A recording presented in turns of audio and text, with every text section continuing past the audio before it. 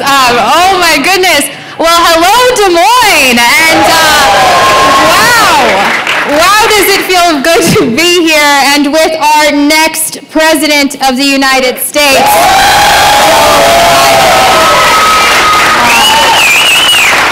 Thank you all so much for coming out tonight, and thank you to Bonnie Campbell.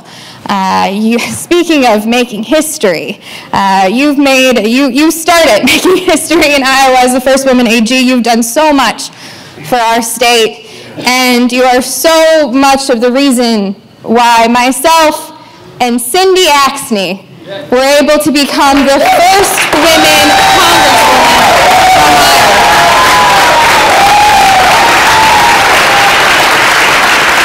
We cannot thank you enough for all that you've done for our state.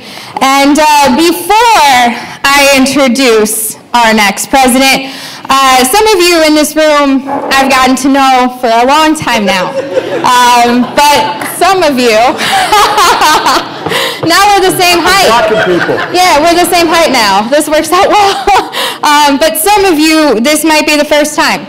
And you might be wondering why I decided to endorse our next president here.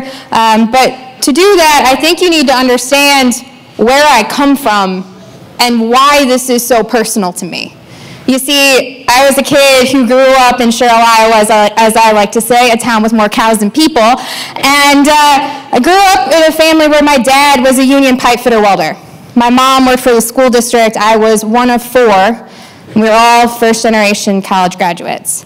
And you see, growing up, speaking of which, I was a college graduate from Drake University. So if we've got any Drake students here. But growing up, you know, I didn't know really anybody in politics or anything like that, but I knew my grandfather. And see, my grandfather was somebody that I thought a great deal about and still do today, and wish he were here with us. Unfortunately, he passed away, but he's somebody that I would sit around the kitchen table with. When I was 10 years old. He was a Democrat and a firefighter, and I had an uncle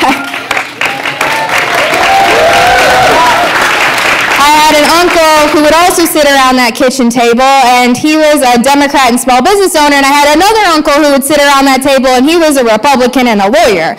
And we would sit there as I was at the age of 10, and we would get together after dinner on Saturday nights after we'd go to church, and we would talk about what was going on in the world. And you see, the reason I bring this up is because those nights taught me two very, very important lessons.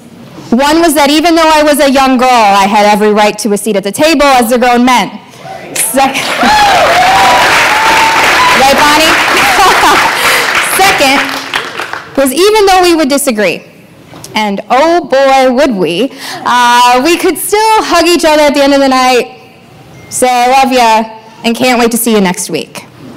And I remember thinking to myself that that's how this should be. That's how public policy should be. And, you know, again, my grandfather's the guy that I took a lot of advice from and listened to a great deal. And in fact, it was back in 2007 when I happened to be a page for the Speaker of the Iowa House, where all of a sudden I get this phone call. See, remember, this is 2007. We had also a lot of people running for president back in 2007. But back then, I mean, if your last name was not Obama or Clinton, not a lot of people knew who was all running. So my grandfather calls me, he goes, hey, I heard that the senator from Delaware is coming to the Capitol. You gotta go see him. You gotta go hear him. And I'm like, I don't know who this senator from Delaware is, but okay. I guess, you know, I gotta listen to Papa. So I go, and I remember walking into that room, in that Iowa House caucus room, where I walked in, and I gotta say, I didn't know who Joe Biden was walking in, but I sure as heck knew who he was walking out. And he's...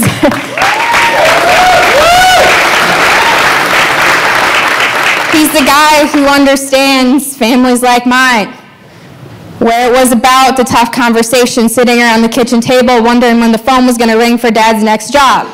You see, he understood our values here in Iowa. They were a part of who he was and who he is. And I knew in that moment that he was somebody we needed in our country. And it has been an honor to get to see you over the last few years as well as vice president, your years as senator, but it's also been an honor to see you have the values that we all hold so dear. Because, see, the thing that the vice president also understands is that thing we used to talk a lot about, which is hope.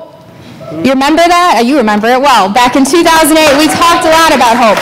And in 2018, we talked a lot about hope around that 1st congressional district. You see, he understood that it's about hope and the idea that if you work hard, you shouldn't just be able to make a living, you should be able to have a good life. And the vice president understands the difference.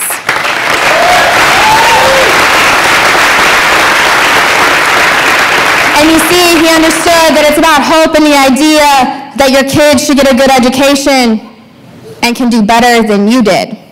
And it's about hope and the idea that, God forbid, you get sick, you don't have to file for bankruptcy. And it's about hope and the idea that you can work hard on your family farm, pass it on to the next generation without waking up every single morning right now worried about your future because of a trade war that this current president decided to start on Twitter. See, that's what this is about. That's what we have to fight for. And we cannot take our foot off the pedal. We have to do everything we can to make sure we have somebody in the White House who believes that there is more value in bringing us together as a country, uniting us, versus driving fear and division. It is more important than ever, and I got to tell you, after my last year in Congress, I know that to be true. And it is exactly why I decided to endorse Joe Biden for president.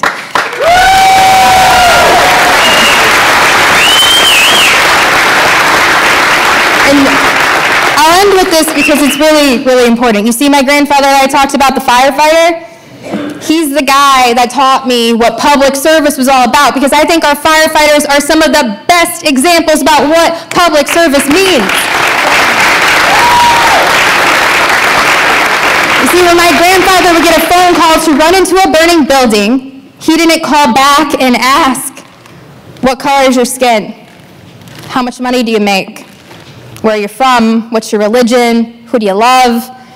He didn't ask those questions. He just showed up and he helped people and he did his job.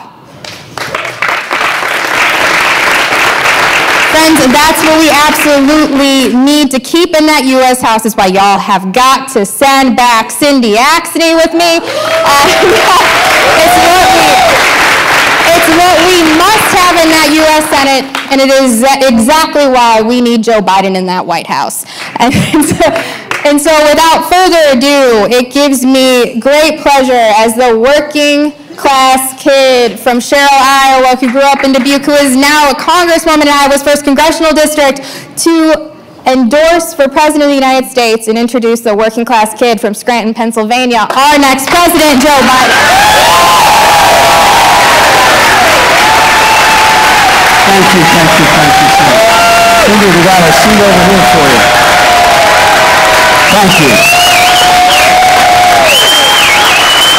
Thank you.